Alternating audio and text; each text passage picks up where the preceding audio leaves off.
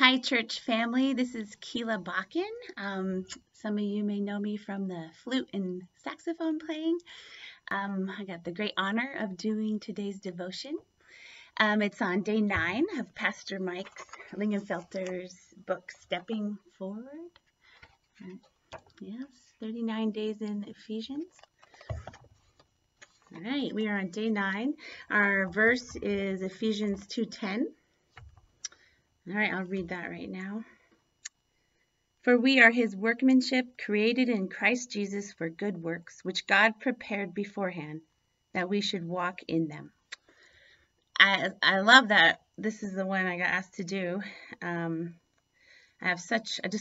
more of a servant with my hands. Words not so good, so please forgive me and have grace right now. Pastor Mike's insight is awesome. I'm going to read it, and then the Lord brought this story to me I'm going to share with you in regards to it. All right, we'll start at the beginning here. Not one human being will ever enter the gates of heaven by great works performed through his or her strength. This is difficult for many to accept, but it must be acknowledged. I agree. Of course, we think a lot of times that if we do a lot of things and in the name of the church, in the name of the Lord, but is it from the Lord or is it from us? Do we want to be noticed? Do we want to be recognized? Are we feeling a void that it's not Christ, that it's self?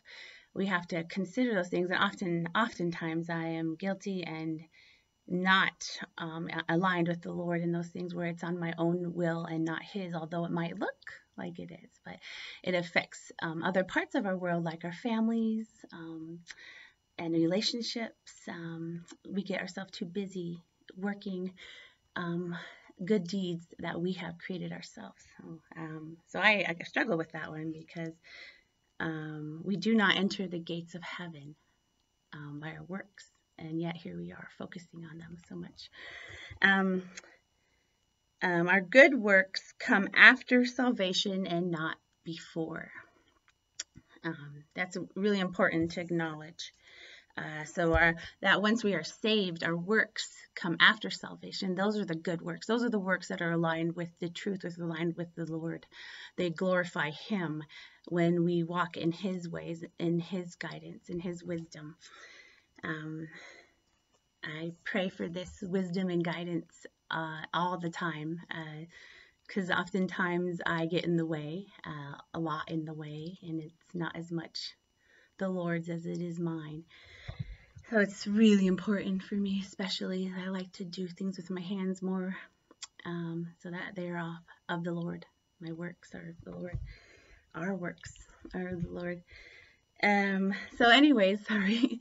There's this story that was brought to my mind today, and as I was getting ready for this devotional, and really just thought, wow, what a good allegory to this verse today. It's called Hope for the Flowers. It's an old book, kind of a hippie-ish, but if you know me, that's my past and upbringing. There's a lot of goodness there. Anyway, so it's about two caterpillars. Their names are Stripe and Yellow. And Stripe and Yellow are eating leaves, and they see all the other caterpillars eating leaves, and there's leaves higher and higher and higher, and they see caterpillars going up to eat the leaves higher, and they're like, this can't be all that's into life is eating leaves, so let's see what's up there. So they keep going higher, and then everyone's climbing on each other and stepping on each other and smashing each other and just mistreating to get above and above and above and above. So at one point, Yellow was like, this can't be it. This can't be what's to life. And so she goes all the way back down and makes a decision for herself. And we'll get to that after we read this next part here.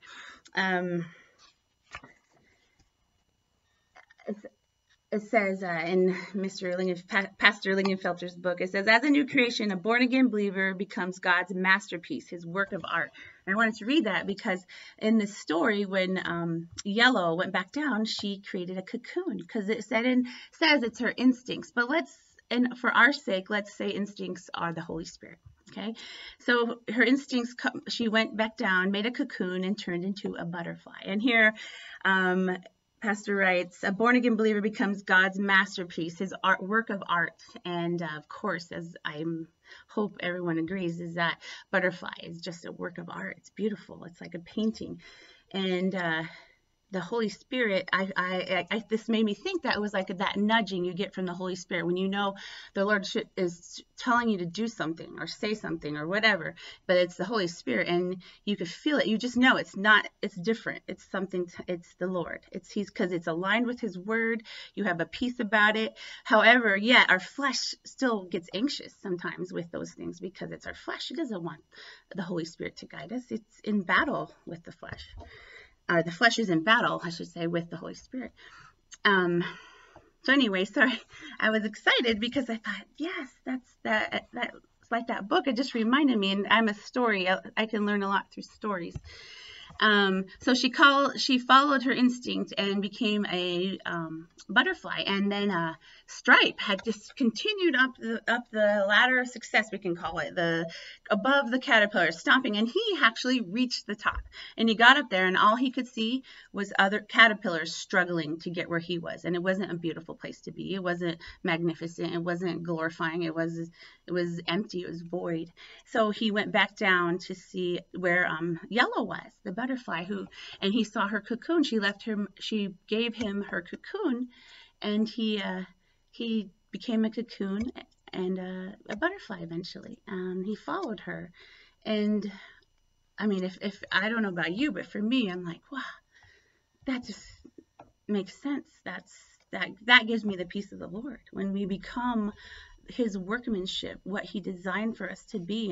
And I believe that also is in our works that we do after we are saved, because we want to glorify him. We want to glorify his glory because we are now part of him. We are his children. He is our Father. We are essentially one.